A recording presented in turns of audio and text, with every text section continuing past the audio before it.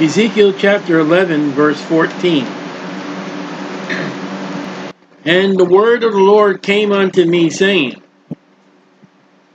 Son of man, thy brethren, Jewish, Hebrews, even thy brethren.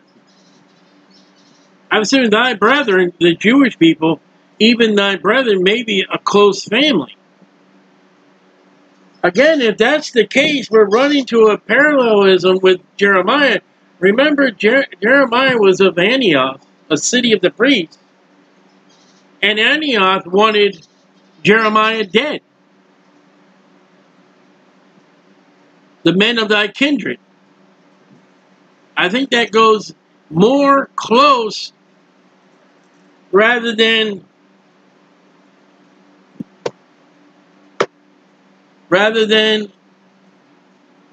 Israel, but family, thy kindred, and all the house of Israel holy. So Ezekiel looks like he's got the Jews, he's got his family, and he's got the whole house of Israel against him, like Jeremiah. So I shouldn't be upset when I've got 3 or 4 people, or 5, maybe 6, that are upset with me at the farmer's market. And I got 7, 8, 9, or 10 people who are happy. Ezekiel and Jeremiah are men that everybody hates them, of their family, of their hometown, and Jesus Christ was not wanted by his own hometown. And a remarkable thing that when you read the Gospels, it said that when Jesus was in his own hometown, God manifested in the flesh, he was prevented of doing any miracles because of their unbelief. God was prevented. I had a man today at the farmer's market say, I heard your message, I enjoyed your message. No one said that to Jeremiah. No one said that to Ezekiel. Nebuchadnezzar came up to Daniel and said, hey, you know what? I appreciate what you said. Shadrach, Meshach, and Abednego, I appreciate your stand for your God. Paul was complimented in many places, and he was harassed in other places. Jesus Christ was complimented. He gave him the blind to see, he gave the deaf to hear, the lepers were cleansed, the dead were raised. But where was the compliments at the cross? They are unto whom the inhabitants of Jerusalem have said, get you far from the Lord. Unto us is the land given in possession. And well, you got a bunch of people here, the higher ups, the nose up in the air, and hey, get out of here. Give up on the Lord. We're here in the land. We haven't been taken captive. It's our land. Is that remarkable?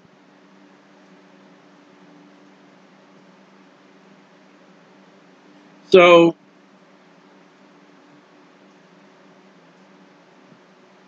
I'm trying to think that Paul said, all they that live godly in Christ Jesus shall suffer persecution.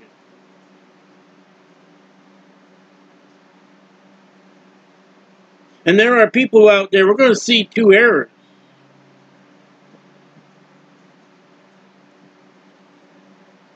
That got the prosperity gospel.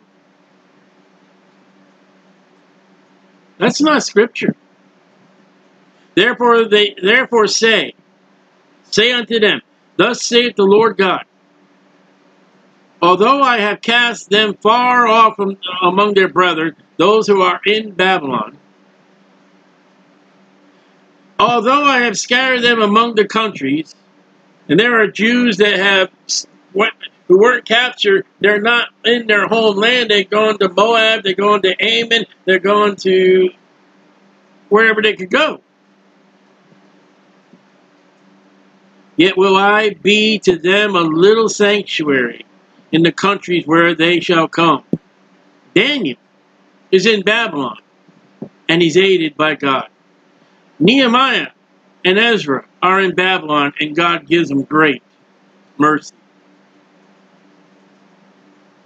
Therefore, thus saith the Lord, I will gather you from the people, and assemble you out of the countries where you have been scattered. I will give you the land of Israel. So there's that promise of God. God says, I promise you will get the land. And they got it in the Ezra and Nehemiah, but, you know, there's been so many wars. And they got it in World War I. The land was prepared for the people. In World War II, the people were prepared for the land, but that's not their land. All the sanctions of the United Nations in America, will you be happy and give up this land and move the walls for the PLO and give up the lands for the Jordan and be happy to this people? And there's Roman Catholics going around in the city, and there are Muslims in the city, and there are Arabians in the city, and there's coming a time that that land will be their land, officially their land, and their land will be ruled by the King of Kings and the Lord of Lords, Jesus Christ. And all the enemies of the Jews will be destroyed. And they shall come thither. They shall take away all detestable things thereof, and all the abominations thereof from them. You can't say that was done during Ezra and Nehemiah. You can't say that's today. You got sodomite Jews today. That's an abomination. You got Jews practicing the Passover in America. They're not going to Jerusalem 3 times a year. That's an abomination. You got where the Temple Mount is to be. You got the Dome of the Rock. That's an abomination. You got Jewish people today, even among the Orthodox, they don't even believe in God. They don't want to have it. They're not looking for the Messiah no more. Many of them are not. They want that land without God. And they'll sell that land, which God told them, don't sell the land.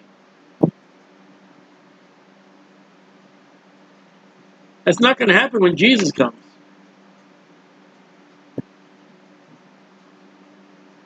He says, I will give you the land of Israel. Take that message to the United Nations.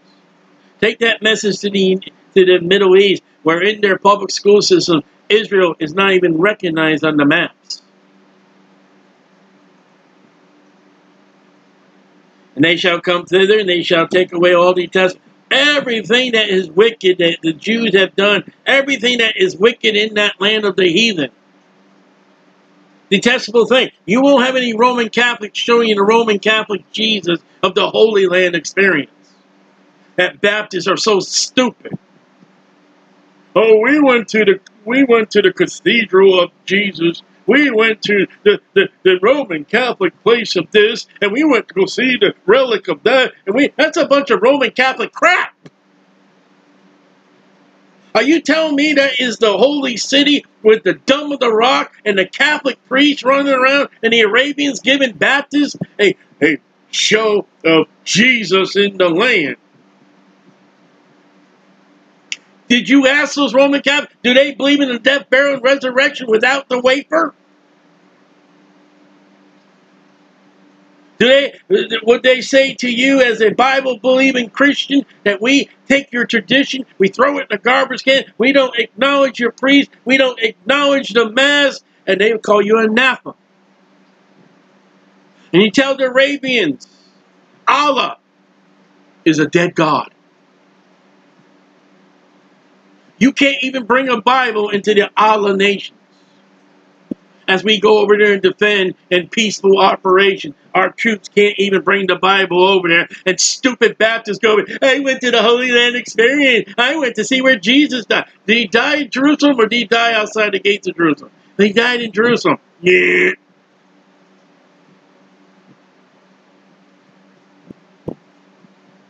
Show me in the Bible where you're supposed to visit the Holy Land. Or I can show you in the Bible you're supposed to preach the gospel. Show me in the Bible where you're supposed to build the Ark Encounter in Tennessee.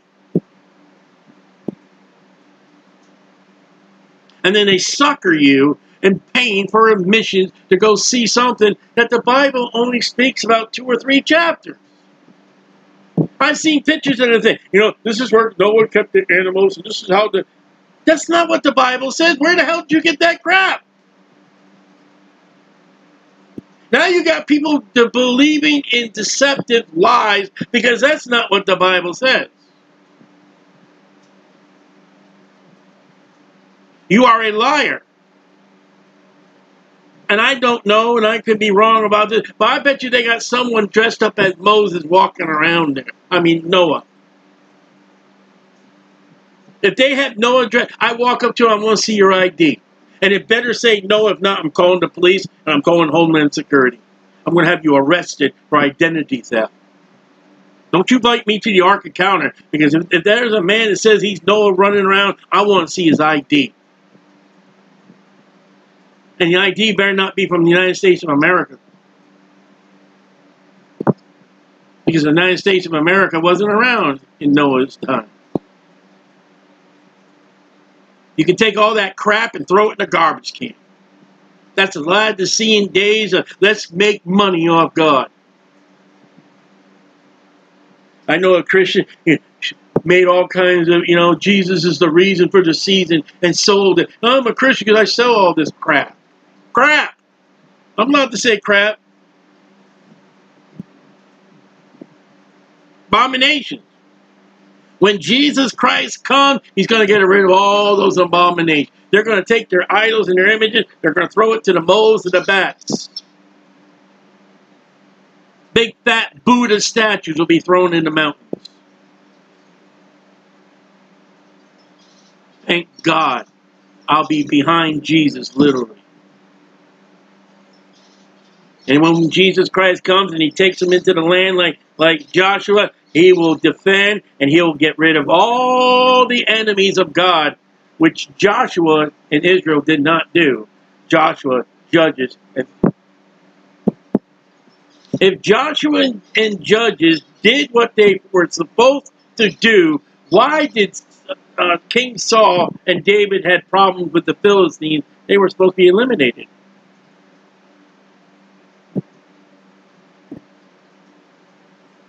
If they did what they were supposed to do, why was one of the disciples of Jesus a Canaanite? The very fact that Jesus had a disciple of Cana, a Canaanite, showed the nation, you were disobedient to me. There'll be no witchcraft, there'll be no Harry Potter, there'll be no seances, there'll be no horoscope, there'll be no idols, no images, no aids of worship, no mass. Glory to God. And I will give them one heart, unity. No more Israel north and Judah south. They will still be 12 tribes, but they'll be one together in unity and in peace. That's not happened today. You got the Orthodox, you got the conservative Jew, you got the modern Jews, you got the atheistic Jew, you got the sodomite Jew, you got the Catholic Jew, you got Jews who are not even Jews. And you got Jews that will conform to the Muslims because they want peace. You got the Jews who will give in to the United Nations because they want peace. You got American Jews. This is future. Notice how he says, I'll give them one heart, not one mind. Jeremiah said the heart is wicked, who can trust it, who can believe it, but God will give them a clean heart to look. He said, I will put a new spirit within you. That new spirit will be the Holy Spirit. They don't have that Holy Spirit today, because you can't get the Holy Spirit unless you believe on the Lord Jesus Christ. And there are plenty of Jews over there today are not saved. They don't believe in the Messiah. They don't believe in Jesus Christ. They don't have the Holy Spirit. They got the spirit of rebellion. They got the spirit of Satan. And one day that's going to end. This is a future tense of the second advent and the millennial reign of Jesus. And when somebody comes up to you with the replacement theology that God is all done with Israel, what do you do with verse 19? And you know what they'll do? Well, that happened back Nehemiah. That happened back. No, that's future. Because ever since Rehoboam and Jeroboam, not Rehoboam,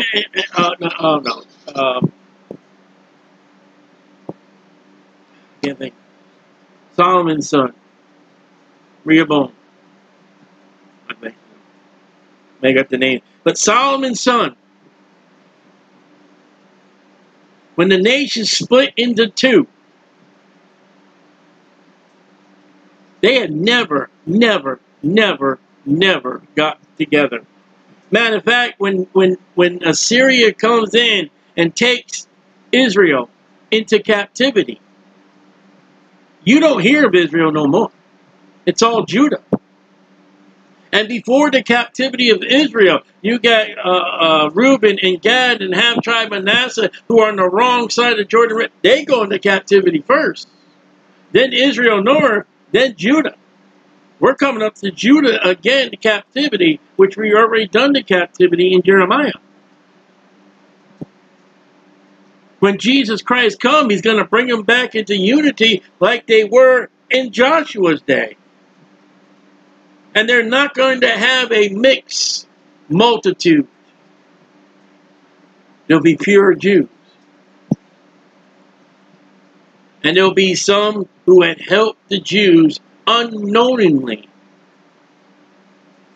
But they're not going to be accounted with the Jews. There's going to be the church, which is behind Jesus, the Christian. There's going to be Israel, and that's their land. And there's going to be visiting Gentiles that help the Jews in the tribulation period.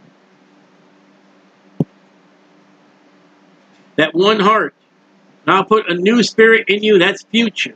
And I will take the stony heart out of your flesh. Jeremiah and Ezekiel, they're wicked. They're stiff-necked. They won't listen. They're hard. They're flint. God's going to take that. He's going to break them. And I've dealt with some Jewish people, and they are stubborn. They will get you mad, and you got, oh boy, Lord, I got to back off.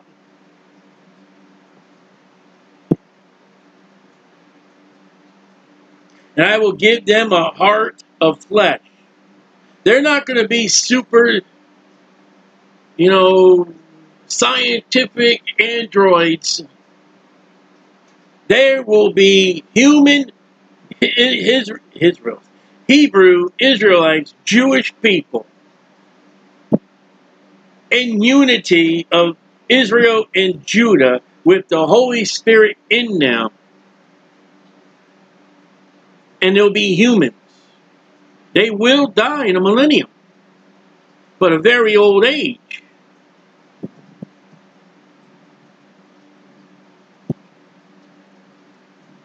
It's future. That they may walk in my statutes. Uh-oh. In the millennia, there's still the law. In the tribulation period, there's the law, and I had a preacher tell me that's wrong. What's the temple for? Why did Jesus pray in the tribulation period, pray that your flight be not on the Sabbath? If there's one thing the Jews should thank the Gentiles in the church for today, though they obey it, or try to obey it, they don't obey it. But during the church age period, they're not under the law. Once the church goes in the tribulation, you're under the law, the Jews. The temple will be there. There will be God's temple in the millennium. We'll get that in Ezekiel. There will be priests. There will be sacrifices in the millennium. I don't know what's going to happen in the new earth.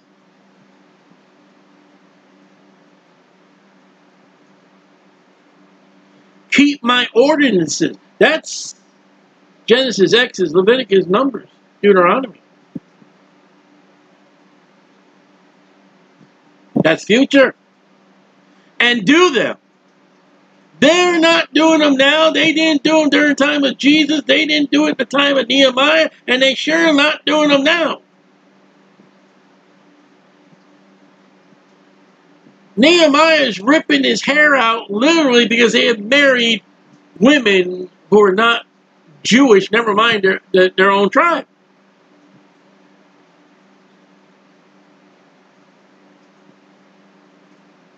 They are back in Nehemiah. They're back on the Sabbath. The gates are open. They're doing business.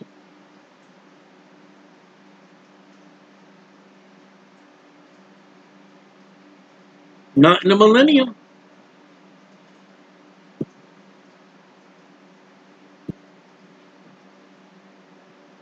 The law is coming back. Satan will have these churches and people fooled that the law is today. I'm not under the law. They shall be my people, and I will be their God. Of course, those in replacement theology that God's all finished with the Jew has put that verse. It's already happened. Now God's so angry with them, he's done with them.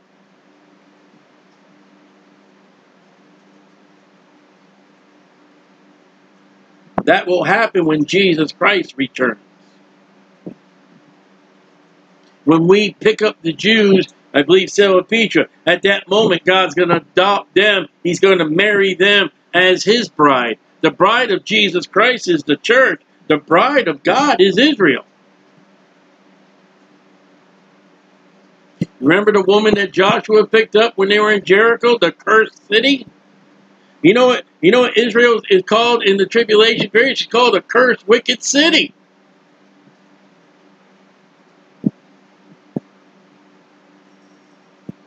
They spoke about Jericho and the walls that came down, the rocks.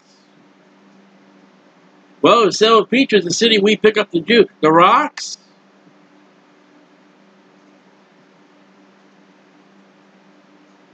But as for them, the ones who are, we're God's people, he's given us to the land. As for them, whose heart walketh after the heart of detestable things. No, it's not the mind. Jeremiah again said the heart is just wicked. You're involved in idolatry. You're involved in Tammuz. You're involved in Estar. You're involved in dead. You're involved in the Halloween's coming up. You're involved with seances. You're involved with the sun, moon, and stars. You're involved with the sunrise service. You're involved in wickedness and New Age or witchcraft or Islam or Buddha or whatever it is you are involved with. It is with your heart. And a psychiatrist can't clean your mind because the problem's not with your mind, it's with your heart. You need to be born again. You need to be cleansed. You need to confess for God to forgive and cleanse you. Psychiatry is dealing with the wrong part of your body. A pastor of a King James Bible-believing church that is saved, that is called by God to preach and minister the gospel, is to deal with the heart of people as the Holy Spirit deals with the heart of the people, drawing them to God and preaching the truth of the Bible, that we will confess our wicked heart and its sins, that we may be right with God. That Jesus said, I don't care if you wash your hand, for out of the heart comes adultery, fornication, and a whole big list of sins that Paul says the works of the flesh. Well, their mind is not settled. They're crazy. That's not the case.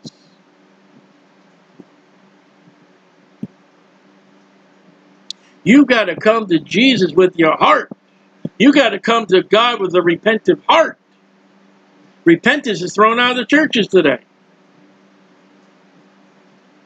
And we were in the church, and it was Valentine's Day, and they had a big old heart with the people's name, and the pastor got up there wearing an artificial heart on his... Get out of kindergarten. It makes me mad. I'm in college, and I got kindergarten stuff going on.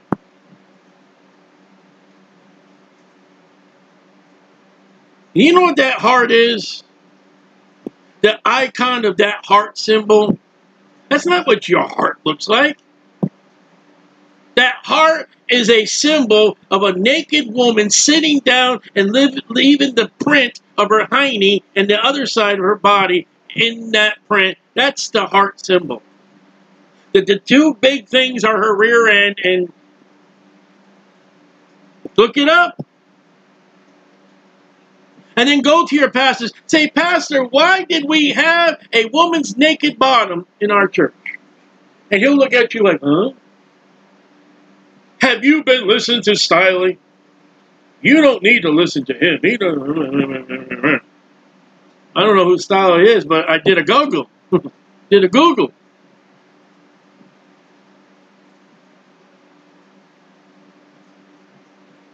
One day in the millennium, we will see the nation of Israel and their sins are gone. I am going to see that as a born-again, Bible-believing Christian. I am going to see Jesus is not my king. He's my savior. He's my husband. I am going to see God call by Jesus Israel together under unity. He's going to give them the Holy Spirit. He's going to cleanse them of all their sins, which the Catholic Church can't do. He's going to settle them in the land. He's going to kick the United Nations in their butt and in their tushy and cast them into the lake of fire that burns forever. He's going to tell the President of the United States, I don't care about your oil. If you've been an enemy of Israel, get out of my view. I don't know you. Israel, come on in. Church, come on in. And those nations that helped Israel in the tribulation, come on in. What do you mean helping Israel? I don't know what we did. And that's in the book of Matthew. You know what the Gospel of Matthew is about? It's all about Israel. Not the church. Gentiles that help the Jews in the tribulation period, and they don't even know it. We're all going to go into the millennium, and we're all going to witness Israel reborn. Nicodemus, yeah, you need to be born again. Huh? Are you somebody important in Israel? I forget how God put it. You know, God is Jesus. Aren't you a master in Israel and you don't know what I'm talking about being born again? That's what's going to happen to Israel. As a nation, they will be reborn. They will be satisfied. They will be pleasing before God. And I'm telling you, when we get to that land, if I get an inheritance, I don't know. I may get a little plot. I hope I at least get a little garden in Israel. I don't want that much. Faithful as I've been to the Lord, I probably won't get nothing. But at least I get a little piece of land where I can have some tomatoes that I'm going to plant the seeds, and 5 minutes later, going to be big, fat tomatoes about the size of the pumpkins. Where do you get that? I get that in the Old Testament. Thank you very much. You see, one's going to be tilling the ground, one's going to be dropping the seed, and right behind is going to be somebody picking the crops. That's in the millennium. That's the curse removed, except for Mr. Snake. Mr. Snake still gets the curse. And you don't even know what I'm talking about because it's all in the Old Testament. And this is all around Israel getting their sins removed. Becoming part is one is unity, getting a new heart, getting the Holy Spirit within them, getting in their land. Jesus Christ, the King of Kings and the Lord of Lords. Oh, Jesus is the King of the church. All right, where's the wonderful tomatoes?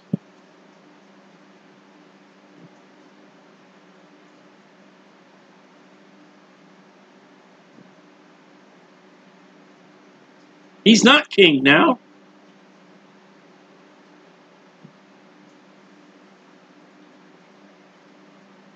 He's going to be king later. Pilate told you he's the king of the Jews, not the king of the church.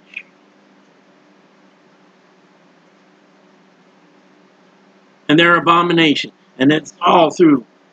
There'll be no more sodomite Jews. There'll be no more sodomites at all.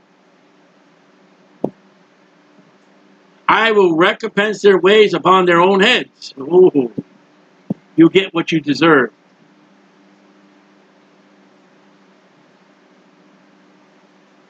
You don't want that accounting. You don't want God to pull you up and say, okay, let's check it out, and you're going to get what you deserve. I thank God for the blood of Jesus Christ. Even when I stand at the judgment seat of Christ, all that I failed Jesus, all that I did in the flesh, it's going to be wood, hay, and stuff. It's going to burn up. It's going to be a loss. It ain't going to be a severe. You know, the Revelation tells us at the great white throne judgment, the books were open and they were judged out of the things that were written. Ooh, you're going to. Jesus said every idle word. There's going to be enough written in those books against you. You're going to spend all eternity in the lake of fire to pay for all your sins that Jesus paid for. Now listen, Israel is God's people.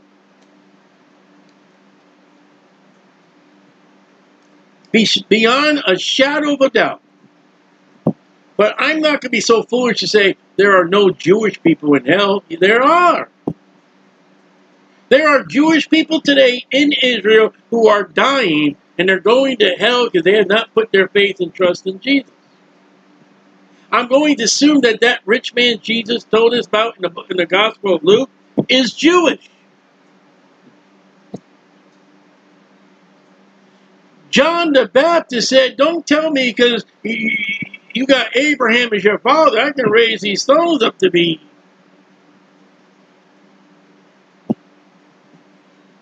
Today, the Jew needs to believe on the Lord Jesus Christ to be saved, and if he doesn't, he's going to die and go to hell.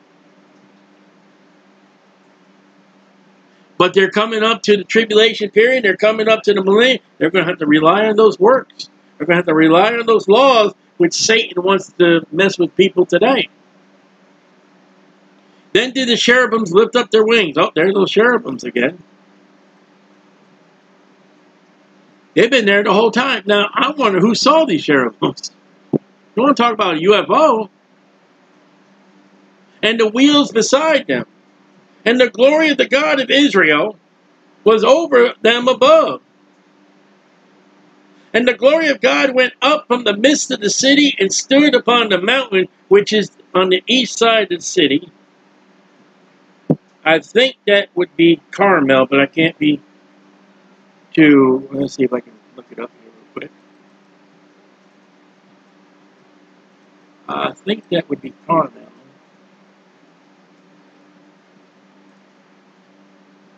Mount Olivet.